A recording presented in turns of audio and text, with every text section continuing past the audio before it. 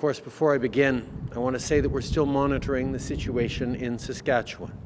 It's important that everyone continue to follow the instructions from local authorities. The federal government is working closely with the community leadership and with the province. We need to make sure that everyone stays safe, that we resolve this as quickly as possible.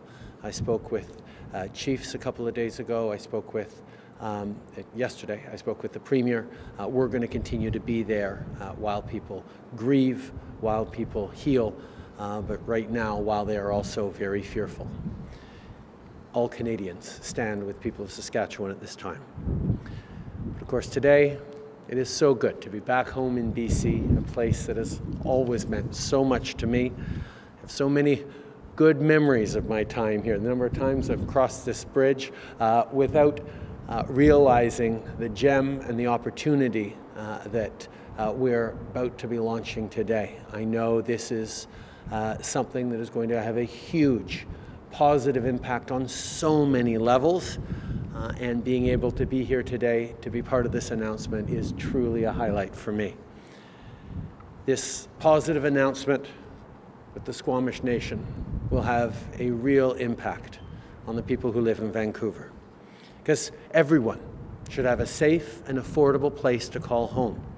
When I speak with Canadians across the country, housing availability and pricing remain one of the primary concerns.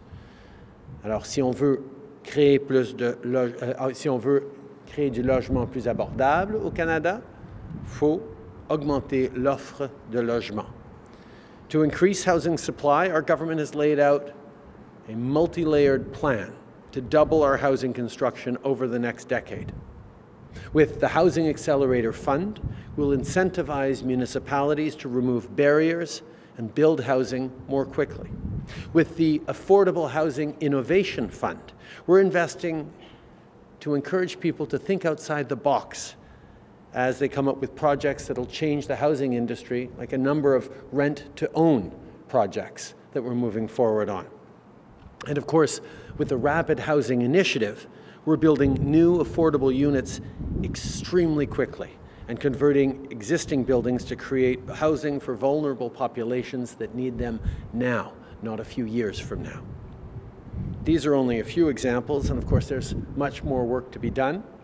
What gathers us here today is yet another stream of work this government has set up, which is the Rental Construction Financing Initiative, which is designed to accelerate and incentivize the creation of mid-market rental housing to take the edge off of the supply challenges that so many people are facing as they're trying to get into the market. Particularly for renters here in Vancouver, it's tough to find a place. The rental market vacancy rate is very low. We need to work together to provide more housing options for people, and that's what brings us here today. Through the RCFI, we'll provide a loan to build close to 3,000 homes as part of the Sňwx project here in Kitsilano, in collaboration with the Squamish Nation. Les travaux de construction ont déjà commencé pour le projet Sňwx. Son architecture et son style vont laisser un héritage culturel durable à la nation des Squamish et au Canada. This housing building will be on land that has been reclaimed by the Squamish Nation after having been expropriated more than 100 years ago. Sňwx will be operated and owned by the Squamish Nation and will welcome members of the community, Indigenous and non-Indigenous. This project is the largest First Nations economic partnership in Canadian history. Initiatives like these are reconciliation in action. And I know that Ministers Miller and Hajdu and our whole team agree that it's part of our vision for a better future for everyone. We're also very pleased to say that Sňwx aims to be Canada's first large-scale net zero housing development. Le fait qu'un projet d'une telle envergure peut être carboneutre montre que la conception durable n'est pas un luxe, mais la nouvelle norme. C'est un projet qui va servir de modèle pour l'avenir, and I want to thank particularly Minister Wilkinson, who's been working very closely with partners towards this ambitious goal. La priorité de notre gouvernement, c'est de livrer les résultats concrets pour les Canadiens. Today, we're building more homes for Vancouverites. At the same time, we're partnering with the Squamish Nation on its path to continued economic independence and self-determination. And we're designing a green housing that will serve as a blueprint for the future. In other words, when everyone works together to accomplish multiple goals, everybody wins. So I want to again thank members of the Squamish Nation for making this possible. I also want to thank Westbank Corp, Ian, good to see you here today, and OP Trust. When we all work together as partners, federal and Indigenous governments, private sector, local communities, we innovate and we find solutions to the challenges we face. Let us continue working together. Let's continue making Canada a better place.